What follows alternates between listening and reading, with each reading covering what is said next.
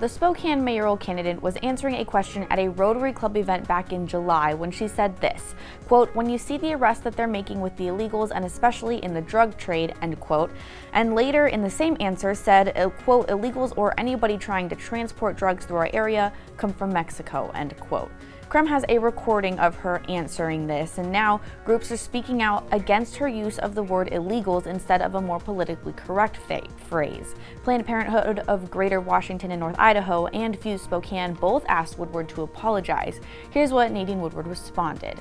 She said in part, quote, "I am adamantly opposed to racial profiling of any kind, period. I support laws that protect our community, and I support law enforcement in helping them do their job." You can read her full statement at krem.com.